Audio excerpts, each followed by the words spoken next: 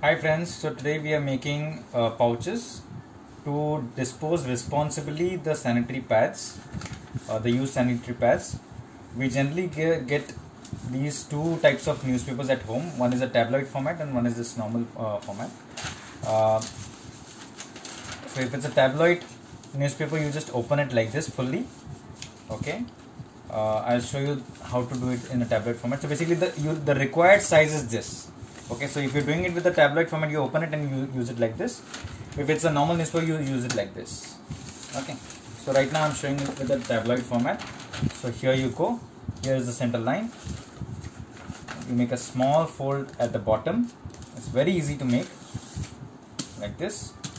After the fold, you turn it and you again fold it, measuring approximately half. So half here, half here. Okay. It may not be perfect, but that's okay. We're just making a disposable bag, and you tuck this in. Okay.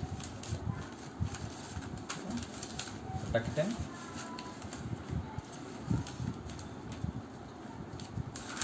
And you press it. Then you go for one last fold. You again flip it, and this part gets tucked in here. That's it. Your bag will be ready. I'll show you. Here it goes inside.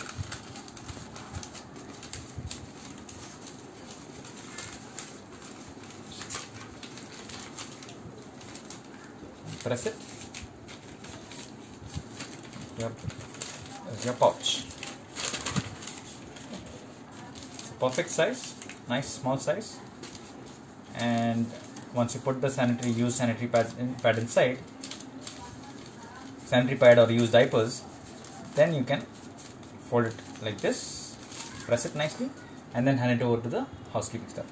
In the same manner, if you go for the bigger newspaper, use this size. Don't open it. Use it just like this. Then start again in the same manner. Let's do this also. A small fold here. Then turn it. Again make it into half like this. Approximate size, this much. Right. Fold it. Take it from here, tuck it in here.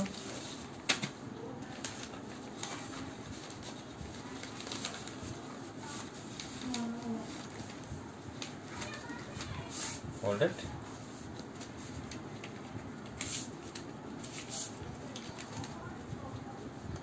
Turn it. And the last fold.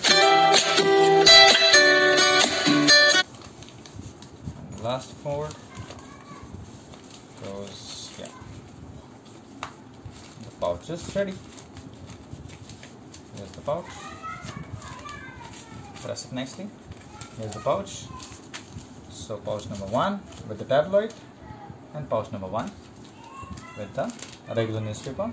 You fold it again, and then what you have to do is, the most important thing is to use a pen or a sketch pen or a crayon and make a nice dark circle, a red circle.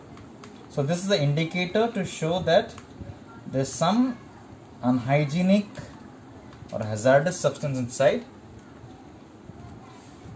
for the waste worker or the housekeeping staff to not to touch or open. So generally housekeeping staff or the waste workers do scavenging, that means to look for certain valuable stuff inside the waste, which sadly gets their hands dirty, as well as because there are so many things which are mixed up, like sanitary waste, pads and other things. But this thing is more essential to be done in today's day, because the body, these are body fluids. Imagine somebody having a corona or any other disease which can be spread very easily. Imagine somebody having that, and then the waste worker or the housekeeping staff touching this particular waste of yours and gets infected. So accordingly, indirectly you are spreading corona or any other disease, any other spreadable disease. So this is a very easy thing to do. Do practice it and do responsibly dispose your sanitary waste. Thank you.